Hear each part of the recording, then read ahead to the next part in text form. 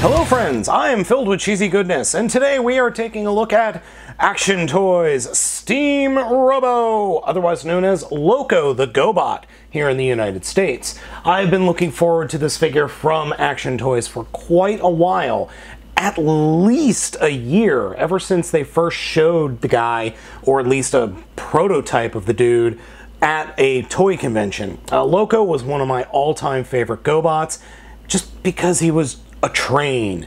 I mean, how many steam locomotives other than Astrotrain and Loco can you name?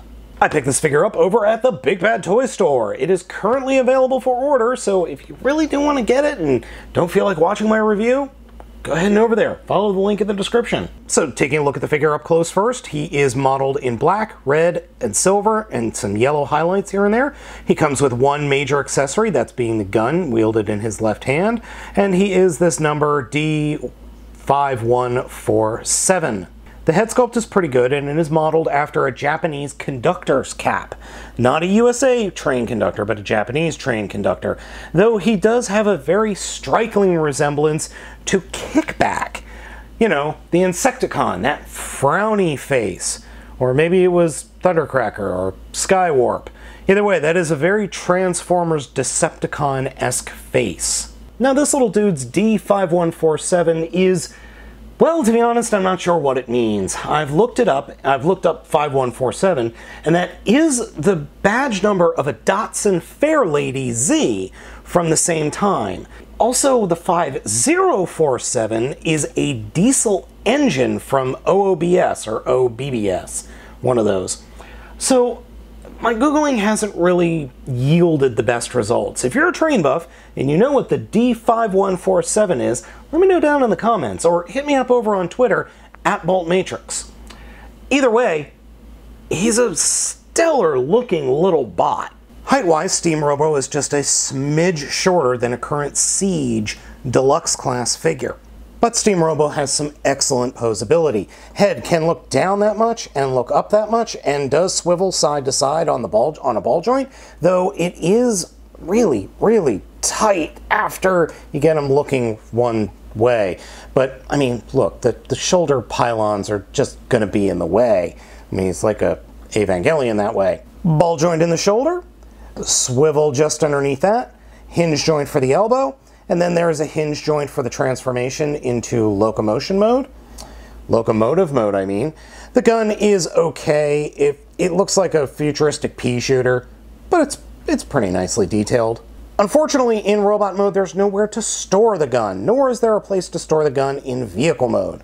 There is torso swivel, ball joint in the hip, can go forward and back a full 90 degrees, can do the complete splits, and can do the splits both ways, swivel just underneath the hip, ratcheting knees, and then a little ball joint for the toes.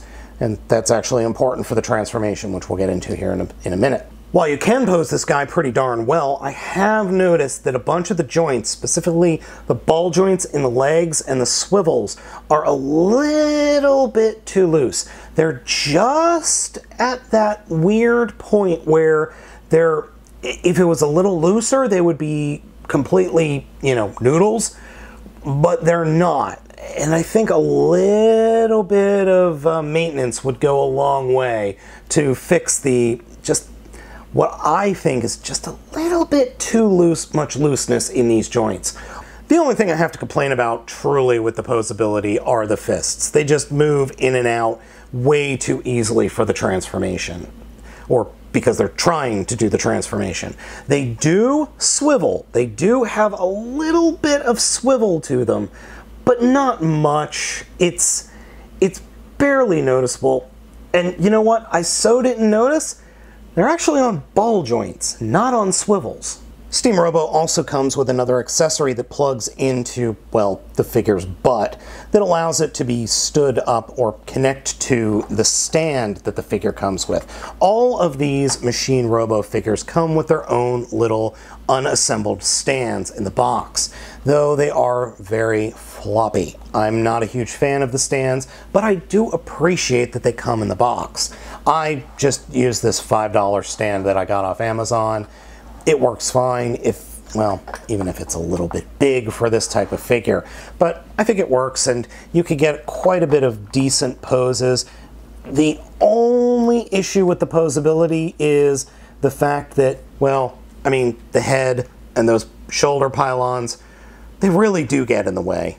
Transformation for Steam Robo is a ton of fun.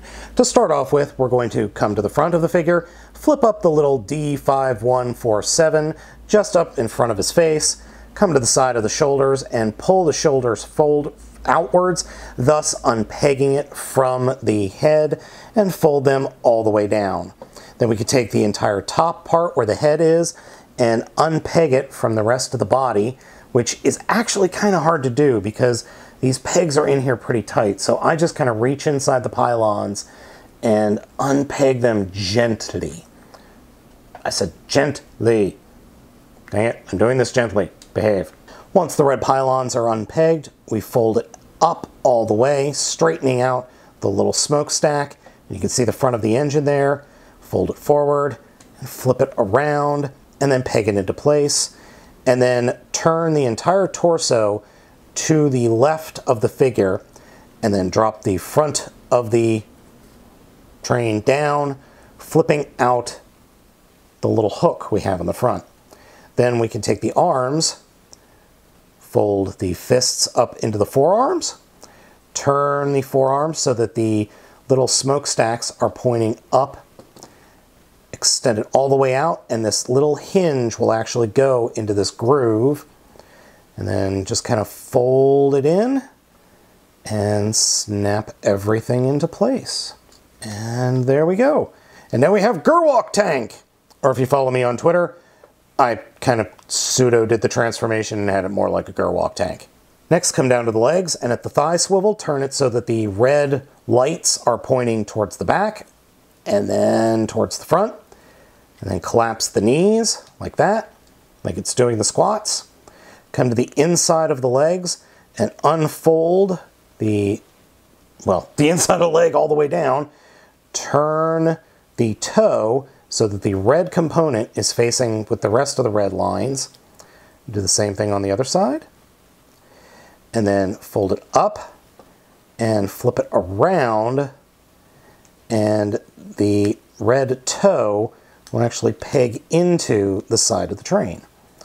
Do the same thing on the other side. Flip it up, snap it down, bring it around, get it all pegged into place. And then lastly, we're going to flip down the front of the train like that. And that's it. Loco in his locomotive mode.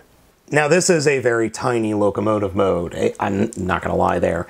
But I like it. I really do. It's so nice. It's so sweet. And it's so blurry right now on my little camera. I'm still working on figuring out what to do with this camera. Anywho, this is a great little train mode. I think this is an absolutely fantastic little train mode. Though it feels real small. I'm not going to lie. It feels very similar to Tank from the Action Toys Machine Robo line. Just very, very tiny. And as I said, I get some real Brave series vibes from this thing. I mean, we just need a Captain Shark and, you know, a giant cannon to go on the front of the train. I absolutely adore this little train robot. I do. Is it perfect? I think it could be a little bit stiffer in some spots. And no, that is not a euphemism for something. It's such a just joyful little figure, if that makes any sense. It's such fun. And we don't get things like this on the Transformer side anymore. We just don't. And that's a shame, because Hasbro can learn a lot here. They can learn a whole lot, especially when it comes to directions. Now look at these directions. Clear, concise, easy to follow directions, very nicely pictured. You know exactly what's going on, and even if you don't, you can intuit most of it. They have done an excellent job with these directions. Oh, and this is the little stand that I was talking about that the figure comes with. Hasbro, you need to make directions like these. You really, really do. So as you can see, pretty much perfect directions. and a pretty much perfect figure. There's not anything really bad I could say about it other than the minor little flaws that I pointed out earlier. If you are a fan of trains, and you are a fan of giant robots that turn into trains, you need to pick up Steam Robo, or Loco the Renegade, whichever you want to call it. So folks, hit that link down in the description, head over to Big Bad Toy Store, and pick up your very own Steam Robo. It's a lot of fun. I think you'll like him. And while you're there, if you're on the fence about what other Machine Robo figures you might want to pick up, I suggest picking up Tank and Stealth Robo. Those are my two other favorites in this line so far. I think they're great figures and they are a ton of fun. There are more Action Toys Machine Robo figures coming out, thankfully. Check over at Toy Grind, aka Thu Adams. He did a review for a figure that hasn't even gone up for pre-order yet. In fact, that figure is on my short list of things I need to own. So yeah, as I said, head over to Big Bad Toy Store, pick this guy up. He's totally worth it. What do you folks think of Steam Robo? Let me know down in the comments, and be sure to hit that like and subscribe button. Be sure to give me a thumbs up if you liked it, thumbs down if you hated it. Be sure to hit that subscribe button as well while you're there, and the bell so you know when a new video is out, because Lord knows YouTube isn't going to tell you. Thank you so much for watching. As always, I'm Baltmatrix, and I will catch you next time.